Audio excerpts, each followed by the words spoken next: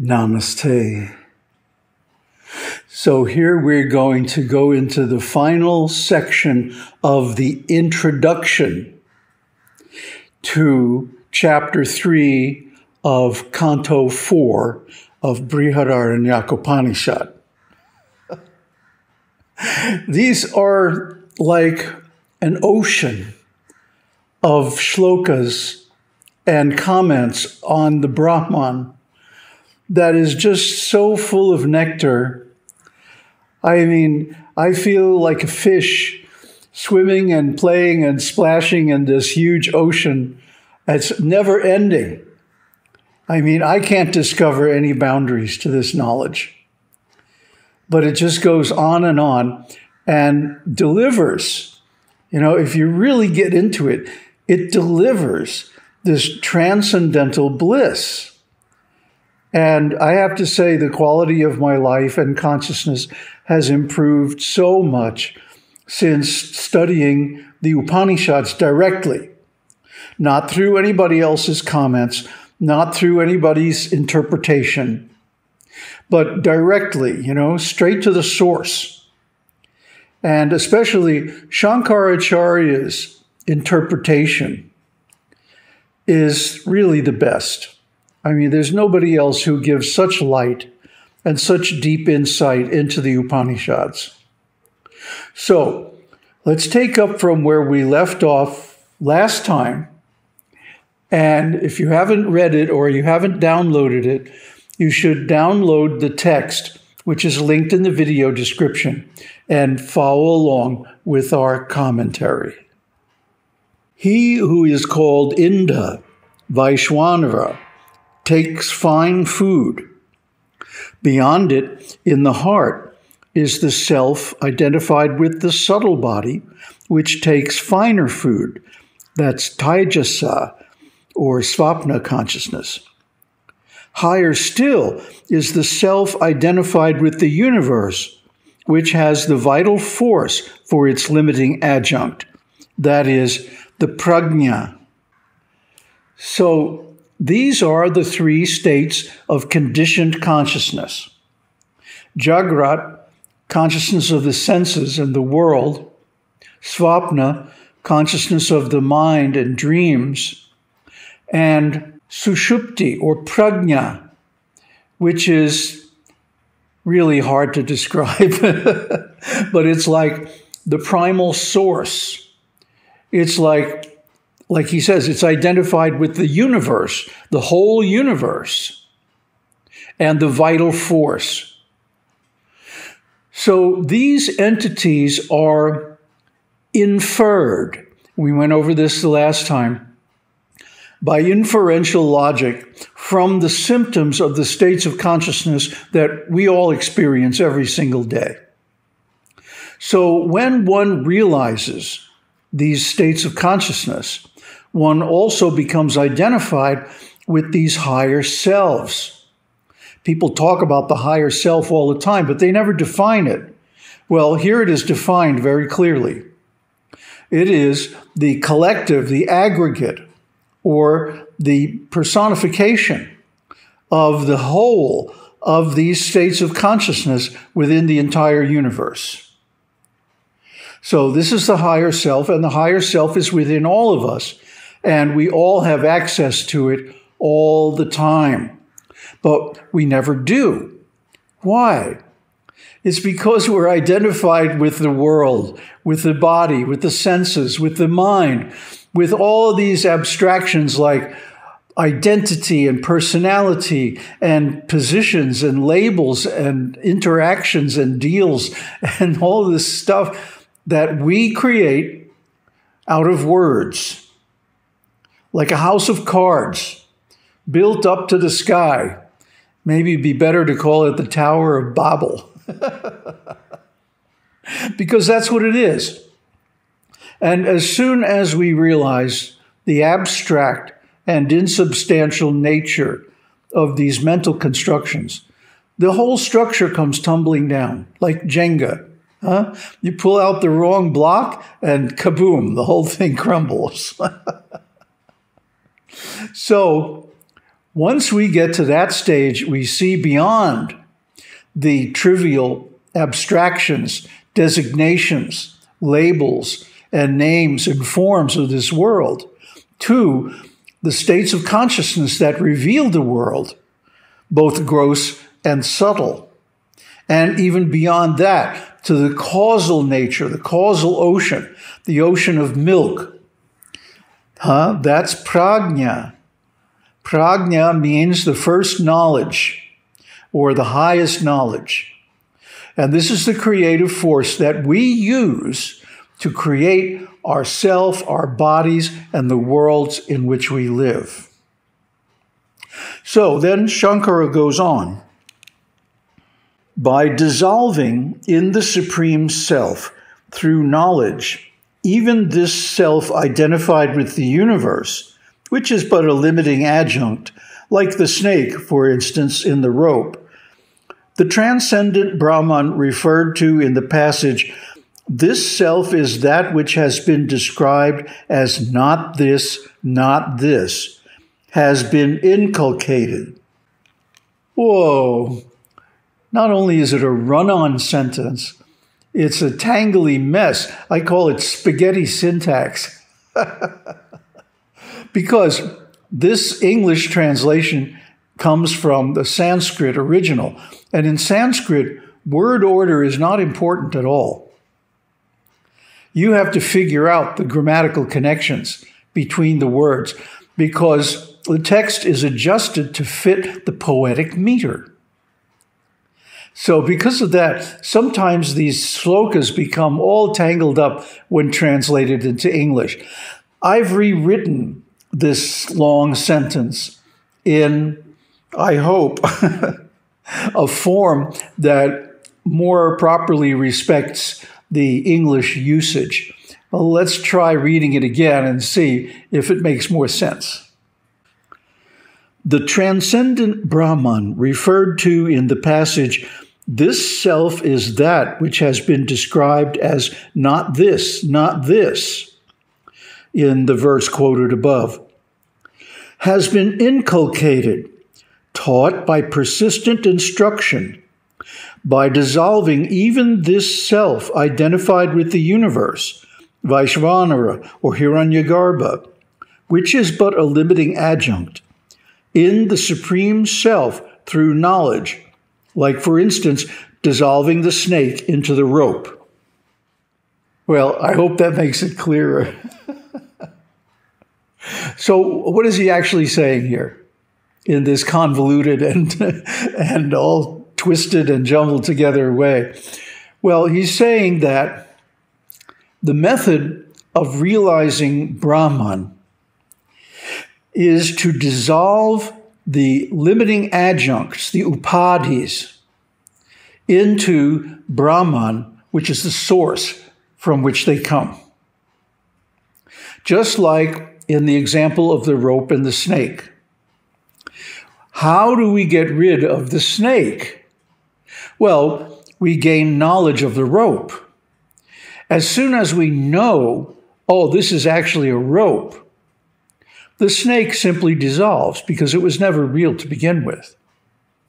In the same way, these three states of conditioned consciousness, as soon as we know that their source, their substrate, their ground of being is Brahman, and that they are simply projections, overlays, or superimpositions on Brahman, as soon as we understand this fact, they all dissolve. And along with the states of consciousness, the world that they reveal or that they describe dissolves as well. We don't see the world anymore as the world. If we see the world, if the world remains visible to us at all, because of connection with the body, we understand that it's a projection. It's like the snake. It's imaginary. It's illusory. It's temporary. Because the knowledge of Brahman dissolves the idea that the world is real. just like the knowledge of the rope dissolves the snake. Until that happens, the snake and the world appear real to us, and they cause real impacts, real reactions. The fear by seeing the snake is real, even if the snake itself is false. But as soon as we know, oh, actually this is a rope, that fear dissipates. All the affects, emotional changes, and impacts of the illusion fade away. And the same is true of the conditioned consciousness and Brahman. That is why in the next sentence, Śaṅkara says, thus did Yajnavalkya set Janaka beyond fear by a brief reference to scriptural evidence.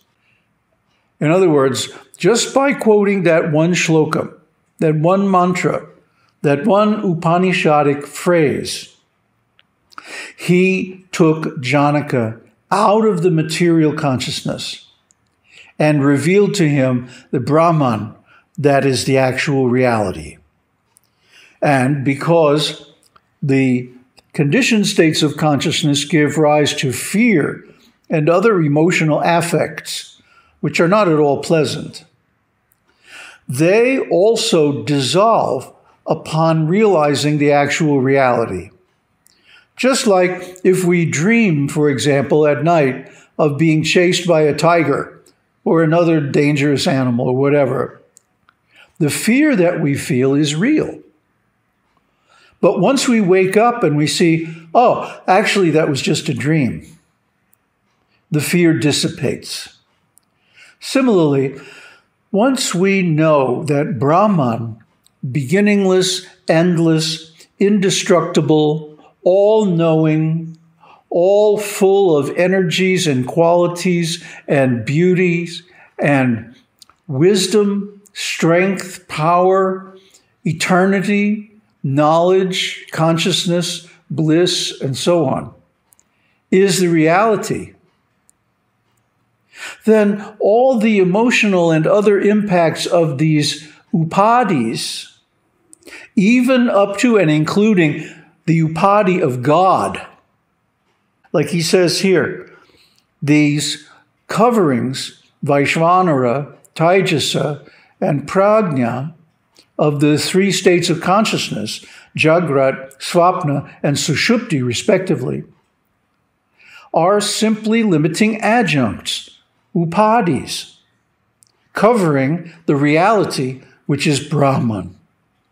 So as soon as we know Brahman, then these upadis can't cover it anymore, and all of their effects go away. This is liberation. This is bliss. This is enlightenment. This is the object or the aim or the purpose of the whole Vedas. Here, meaning in the quote above from Bṛhadāranyaka 4.2.1, in a different connection to show the order of gradual emancipation, the states of wakefulness, Jagrat, dream, Svapna, profound sleep, Suṣupti, and transcendence, Turiya, have been introduced in the words Indha, has finer food, the different vital forces, and this self is that which has been described as not this, not this. In other words, that long shloka that we quoted right in the beginning of this has in it embedded the knowledge, the wisdom that reveals Brahman. And what is that? That these states of conditioned consciousness are only steps leading to the realization of Brahman. That is the way to look at them. That is the way to conceive of them. in such a way that they do not bind us, they do not condition us, but they actually show us the way to freedom. Then he says, now, in this chapter, the subject is to be explained at length through those very states of wakefulness, etc., with the help of valid reasoning. In other words, now we're going to explain Jagrat, Svapna, and Suṣupti in terms of reasoning rather than in terms of their aggregates or their universal oceans, their reservoirs in the universal creation. Because even though that knowledge is helpful, it doesn't lead us directly to liberation. Whereas being able to reason with valid reasoning, what does he mean, valid reasoning? That logic which leads to the same or similar conclusions as the Vedas themselves.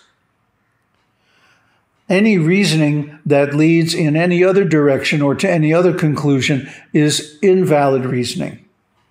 And of course, there are many examples of that.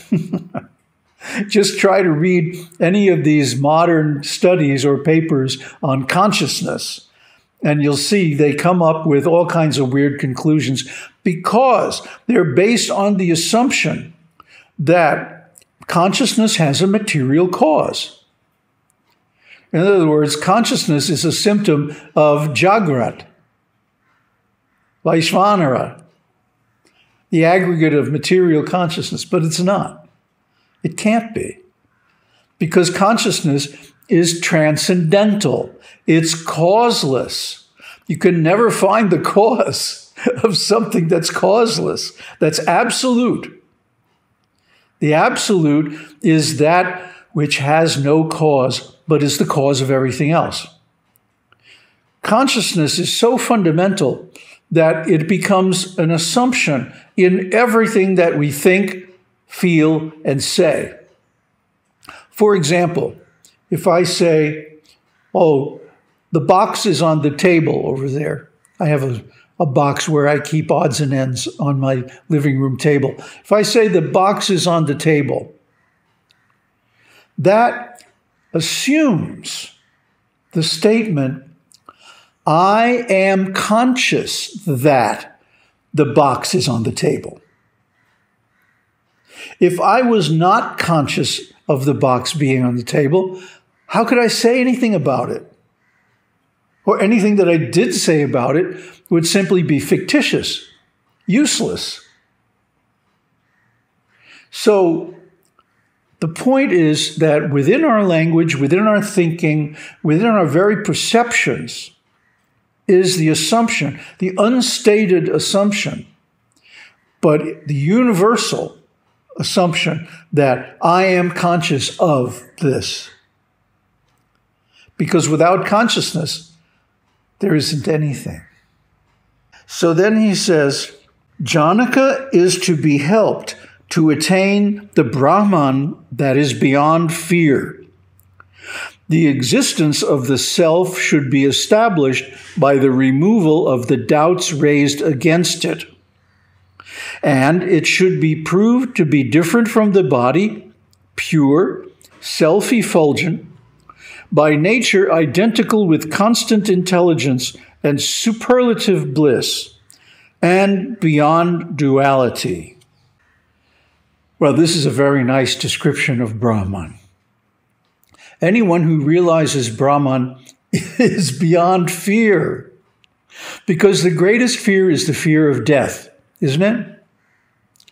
If we put Jagrat first, if we think that Jagrat is the only arena of consciousness that really matters, then we are going to be in fear and trembling constantly. Because in Jagrat, everything is temporary. Everything is impermanent, unsatisfactory, and not self.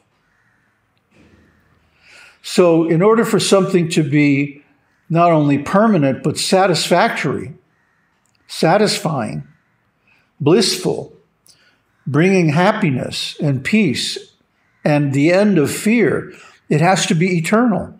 It has to be permanent. And that is only the self.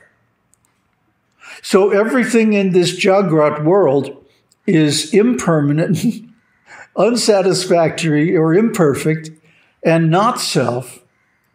So therefore, our experience in Jagrat is permeated by constant fear.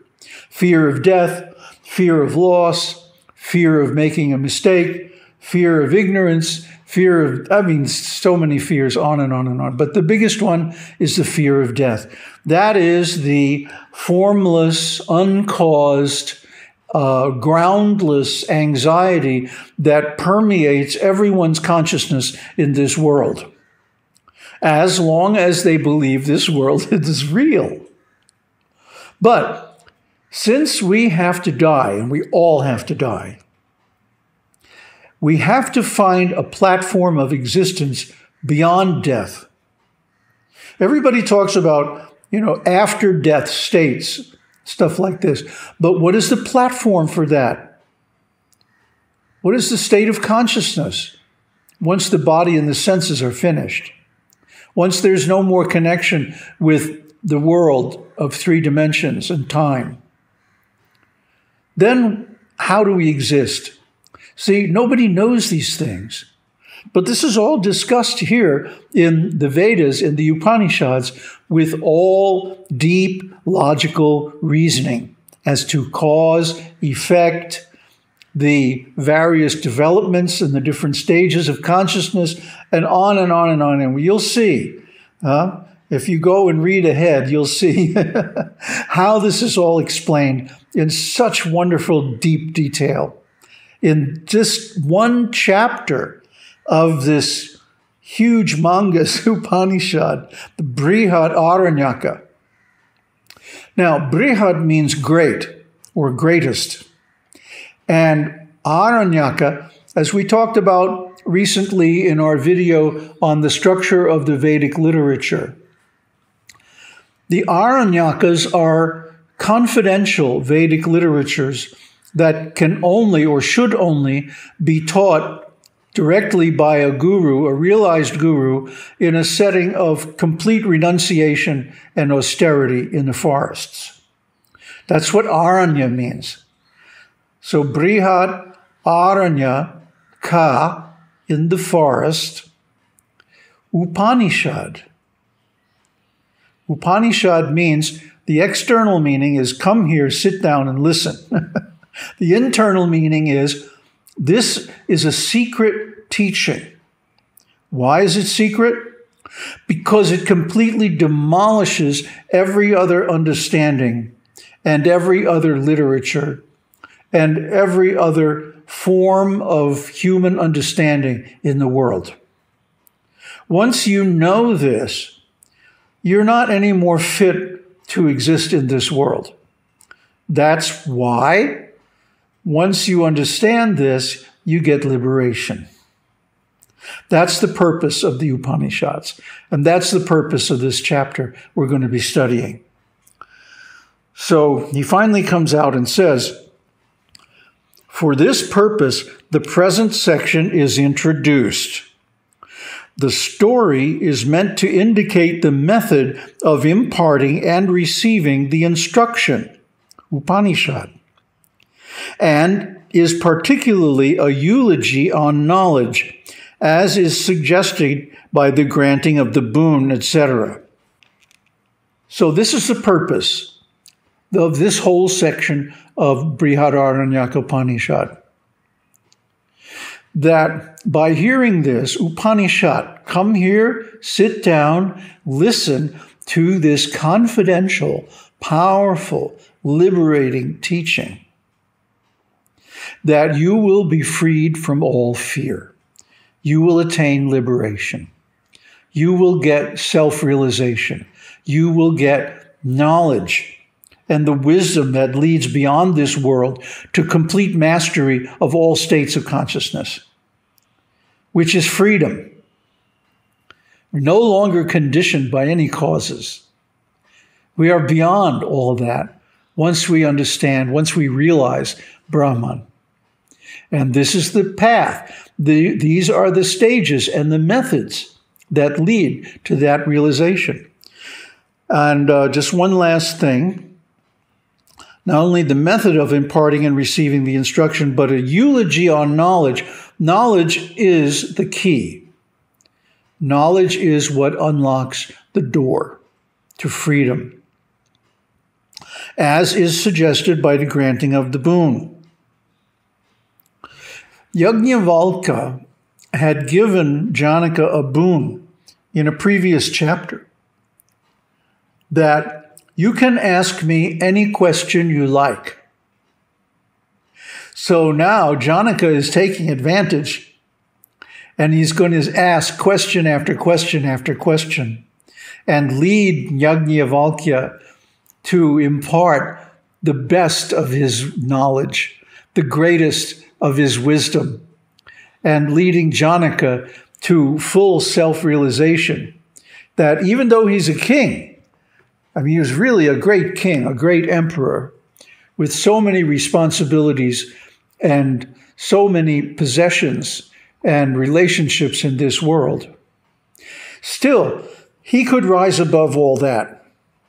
He could realize the Brahman that is behind all the illusions of the existence of the world.